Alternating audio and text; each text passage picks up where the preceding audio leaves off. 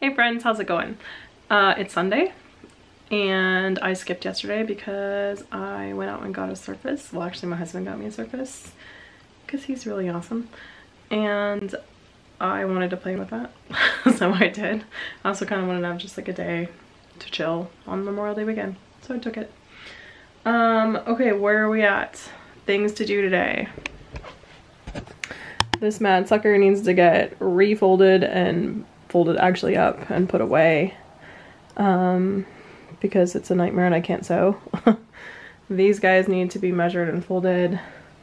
Those guys need to be measured and folded. I got mail. Oh, this is my new Surface, by the way. I'm super into it. Never had a tablet. I kind of don't want a laptop anymore, and I want to be able to travel easily with that and like watch movies and stuff on it and whatever. But I need to be able to edit these videos that you're looking at right now. So anyway, that's part of the reason I got it actually, is because I thought it was powerful enough to edit on. So we're giving it a go with this video. New from IKEA, I got two, what are these? King size duvet covers of this fabric right here. Zooming in.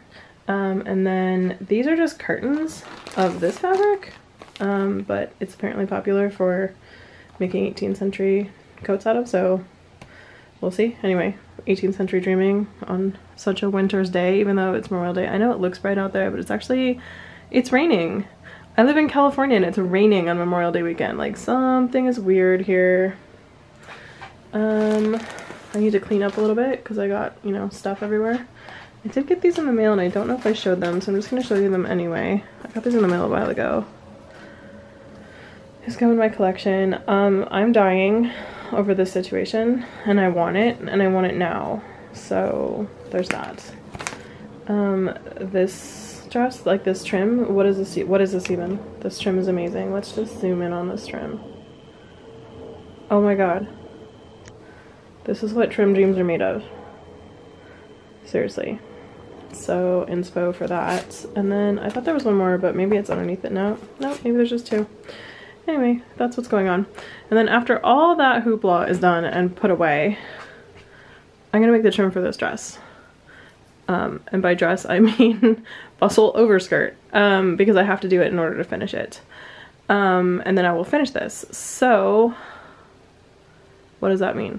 It means I'm gonna make maybe like almost double edge bias tape out of brown silk and put it around the edges, and then put this silk but pleated underneath that, so it makes like a, you know, a defining line, and then some more pleats, and then it'll go on top of the brown skirt. So I think it'll look cute. It's looking mauvey in my screen, but it's really like I would say champagne colored, like almost gold but not quite gold, more like blush. Alright, so this lady has to come off my dress form and Victorian underpinnings have to go on, so woo woo. I'm going to Hamilton next weekend and I was like trying to figure out if I should wear this or not, and then I'm just like, I can't sit with pannier. I mean I can, but like the seats are really small and I think that would just be uncomfortable for 2.5 hours, 3 hours, whatever it is. So I think we're gonna go in Muggle clothes. Okay. I'm gonna get started on this stuff and I will let you know how it's going as it's going. This thing is already super helpful because I can do math on it, and I can also like draw. Like now I know the curvy parts are 64 inches, the up parts are 14 inches, and the long parts 82 inches. And I did the math and I figured out if this is 54, I can fit all of this and these. I mean, maybe not all the way on this, but this one's gonna have a droopy thing that hangs over, so it's a little bit okay. Basically I get within an inch or two here. So I can just cut 2 strips basically and make all I need for these two. And then I'll have to figure out this later, but it's helping me do math already. I love this thing. Boo! I figured out that because it has a curve in the front of it, it needs to be cut on the bias, and I'm like, boo!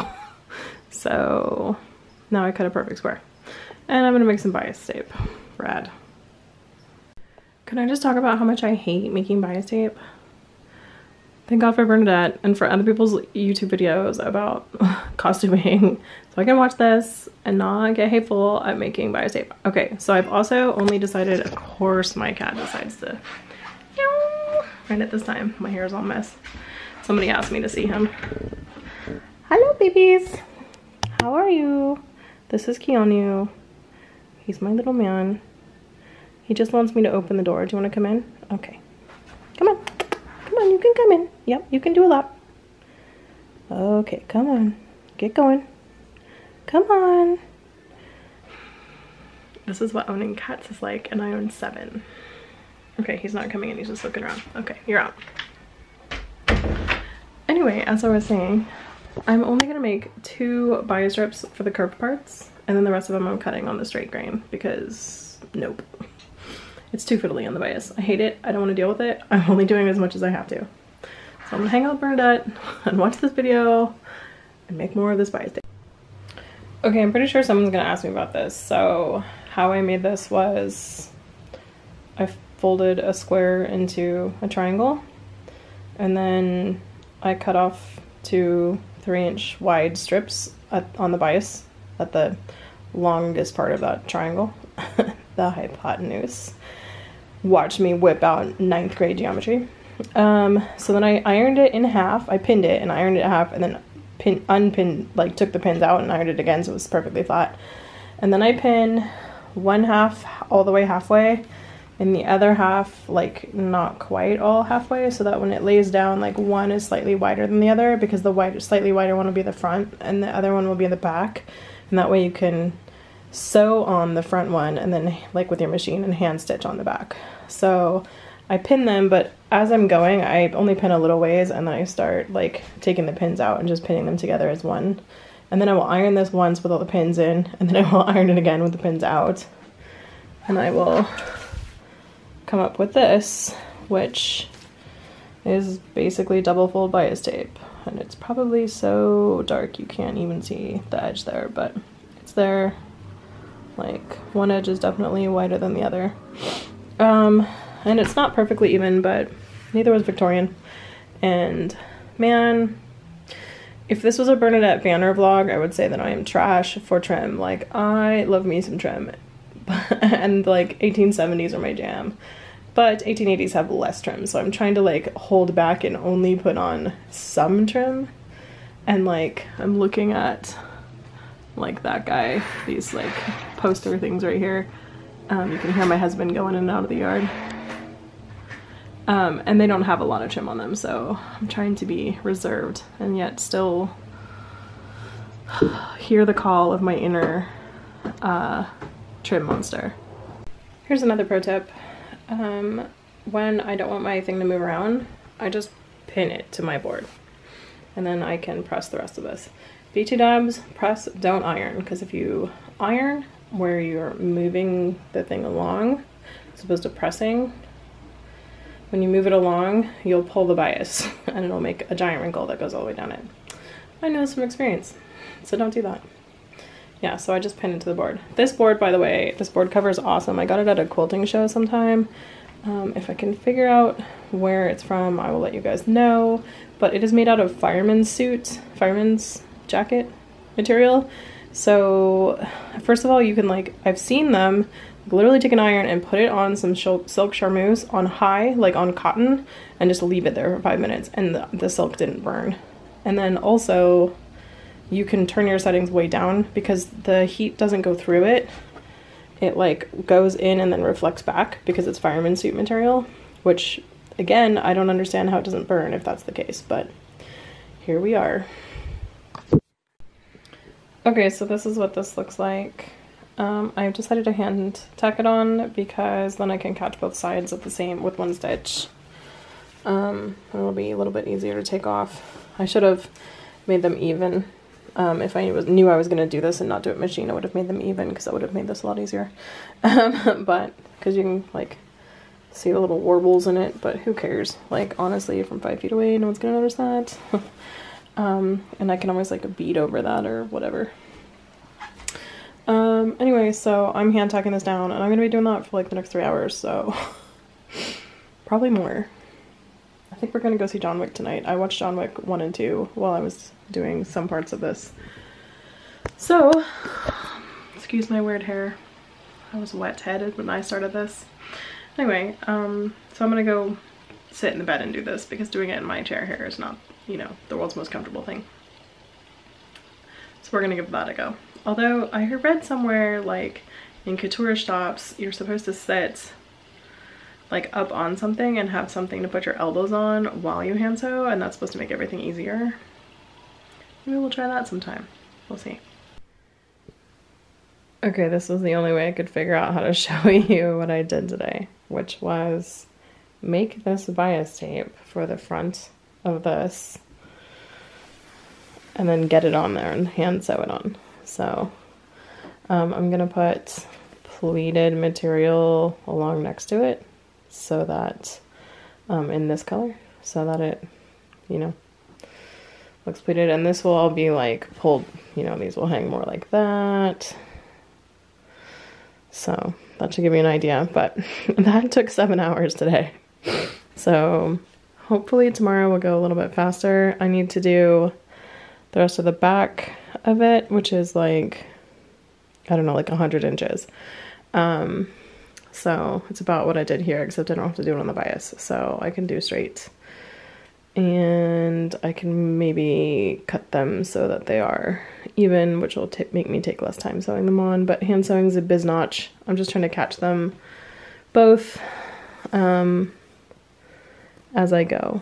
So anyway, it's like, oh, I did go see John Wick. It was good. I like the John Wick movies though, so, you know, I was destined for that. Anyway, I'm gonna go stop doing this now and I'll continue doing it tomorrow. Hey guys, it's Monday. It's Monday. It's Memorial Day. I always overestimate what I think I can get done in a weekend because I forget about things like, oh, my husband's gonna want to go get breakfast, and like he likes to have breakfast out on the weekend, so we go out for breakfast, and I forget that that takes like 2 hours of my day out, and I'm like, okay, but if you weren't in bed still at 12:45 checking your phone, we could be at breakfast already.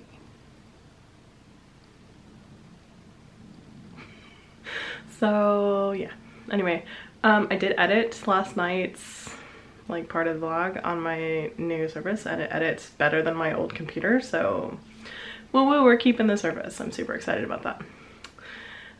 Okay, so I'm gonna cut more bias, oh no, I'm gonna cut more tape, not bias tape. I'm cutting on the straight grain now because all the other parts I have to do are straight. So I'm just gonna cut those on the straight grain because it's a lot easier, and start making the tape to add to this skirt and bow over skirt. Yeah. And then I watched video tutorials on how to use my pleater board because I have a pleater board and I freaking hate it. Like, I hate it. So usually I just hand pleat my stuff and whatever, and it's been fine. But I thought I would try the pleater board, so we'll see if I even get that far today. I don't even know. Yesterday took 7 hours and I have to make an equivalent amount today, so hopefully it won't take that long, but we'll see. There's a lot of hand sewing involved. Like, my hands hurt. I have a feeling all week's gonna be hand sewing and hand pleating because I have no faith in this pleater board thing. We'll see. Just for document's sake, I mark my stuff with chalk, but I use these like chalk wheel pen things that have like kind of a sharp edge, but they do look dusty like this. I just roll over them with a fabric, whatever that's called, and it takes off all the extra so that the chalk doesn't get everywhere, just in case anyone else has this problem. Okay, it's only been 5 hours this time, and I got all the rest of the trim made and on, so slight improvement. This is the back side, that's the front. I need to iron it all down real quick, and then I can start figuring out how I'm gonna pleat all the pleating, because there's just as much pleating. Awesome! Alright, this biz notch and I went 3 rounds and I cannot get it to like make a pleat without pulling the last pleat out, no matter how tight I hold it, and it just takes 8 times longer than me just like pleating up a bunch myself. So that's what I've done. Although this was 56 inches and it's now 20 inches, so I'm like, ugh, Also, like the vinegar solution like slightly discolors it, although I think it's probably fine. You can see this giant yellow stripe down from me having to measure 3 inches on this. So this has a number of problems, and I need, let's see, 64, I don't even know if you guys can see that, 64 inches twice, and then 14 inches twice, and then 82 inches. So that's a lot of these. That's 3, 4, 8, and like 13 of these that I need to make. And here's number 1, and they take about half an hour. So yeah, we'll have to see. But maybe I'll just crank and get them going and hope that everything works out okay. I'm like 2.5 hours into this and I have 60 inches. 60. I need like almost 4 times that much. I'll be here making pleats. This is what Iron Man was like too. I don't know why that didn't hurt as bad, but it hurts, and I'm thinking about making more trim. People keep asking me what MOAR trim is, and I'm just like, say it out loud. More trim. That's how weird I am, peeps. Look at my hair, look at my crazy, crazy hair. It's this iron, and it all smells like vinegar in here because I'm using vinegar solution to like set these plates. Okay, I'm gonna do one more set because that allows me to sew something on somewhere, so I can pleat some and then sew some, and hopefully I'm looking forward to hand stitching. Something's wrong with me right now. Okay, it's like 2 o'clock in the morning and I've sewn for like 11 hours today. So this is what I was doing. So I got all of the hem tape made and applied, and then I got just the bottom edge of this stuff made and mostly applied, although I have a little bit I need to tack down over here, and then I need to create like another, you know, couple inches and stick it in there. But this is basically what I'm doing all over this thing. So in case you're wondering, Noel, what is it that you're doing with this trim? I kind of was looking at these ladies here. Let's see if this will focus in. Although mine's a little bit earlier than that, but you can see at the bottom of their dresses they have like little trim things that show up there. So I was kind of trying to mimic that a little bit and get a little contrast in too. I am bananas for trim, so I'm always trying to add more, but I'm trying to hold back on this one because it's supposed to be late 1800s. The other thing is, like, I don't really finish all this edging, I just folded it over, so there's all this like detritus coming off of it, so I think I just have to like pull it all and let it come off and then call it good. But man, I'm not worried about messing with that right now. Anyway, so I have about twice as much as I've already done still to create. Sounds ridiculous. Okay, so I've spent about 6 hours on this much, so I imagine the rest of the week will be me making more of this trim and applying it on, and then I need to also iron this out a little bit and get it more smooth. But honestly, it's on the back of a bustle. It's gonna be kind of crazy daisy anyway, so I'm not that worried about it. I think it looks really good. Okay, so gotta warn you, the rest of this vlog is probably me making more of this, but I will try to make it interesting for you. All right, I will see you guys hopefully tomorrow, if not the next day, for more pleating adventures. Hey guys, so it's actually Thursday. I took Tuesday off. We watched Chernobyl. I was gonna watch 1 episode and then go pleat, and I got sucked in, and then I watched 4 episodes, and that's how that happens. And I was coming home yesterday to go ahead and like work on this, but I got in a massive car accident. I was actually just gonna leave a little note at the end saying like, I got in a car accident, I'm fine, but whatever, and then I thought that would freak you guys out. So anyway, you can see me, I am fine. I'm definitely sore. My car's absolutely totaled. I'll put a picture here so you can see what happened. It's also on my personal Instagram. Like a guy just hit me at full speed and I was at a stop. So, and I got pushed into the person in front of me and they got pushed into the person in front of them. Although the guy in front of me, his damage wasn't very bad, like compared to mine. My car is totaled for sure. It was an old car. I was planning on keeping driving it. It's a CRV and I love my car. Like it's 12 years old and I could and it's 250,000 miles and I could probably get another 250 out of it easily. And now I have to go buy a new one, but I am going to buy a new CRV, so that'll happen pretty soon. Anyway, I am here to tell you that I did not sew for the rest of the week. It's Thursday and this is when I put up my vlogs, Thursday night, so that's the end of this vlog. I will start again. I'm really sore. I'm gonna take some muscle relaxers hopefully tonight and feel better. I got an injection of some sort of extra strength Advil, so that should also help. If I start sewing tomorrow and it sucks, I'm gonna stop because, you know, health more important than bustle dress. Yeah, that's how things are going right now. I'm okay though. Like I actually am okay. I just am in pain. I went to the doctor, of course, that's how I got this injection and the medicine I'm gonna get, but they said it's fine. Like they're like, you don't have any internal bleeding, like this is completely normal, you should feel back to normal in a couple days. So I'm gonna trust that. So I should be back to sewing by at least this weekend. Anyway, I hope you enjoyed this vlog. I'm sorry the end of it is weird and I will get back to you guys next week. Give this a video a thumbs up if you liked it or you feel sorry for me because I had a horrible car accident.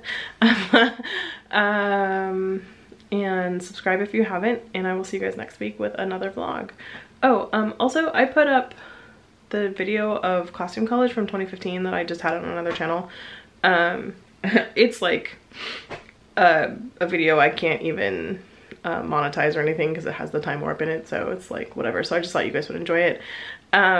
I have another one from Dragon Con. Are you guys interested in seeing Dragon Con footage? It's on my makeup channel, so that seems like a dumb place for it, so I was gonna move it over. So let me know if you feel interested in that. Also in the comments, let me know what you guys are working on, what you're listening to, what you're watching. Chernobyl's really good. There's only one more episode next Tuesday. So it's really tense though, obviously.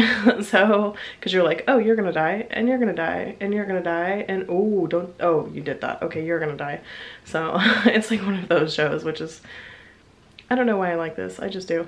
Anyway, also Good Omens is starting on Amazon Prime and that is like one of my favorite books of all time, so I'm really excited about that, and Neil Gaiman show ran that, so it's gonna be awesome, so I'm excited about it. Anyway, I'm gonna stop babbling now. I hope you guys had a good week and are about to have a good weekend, and I will see you guys next week.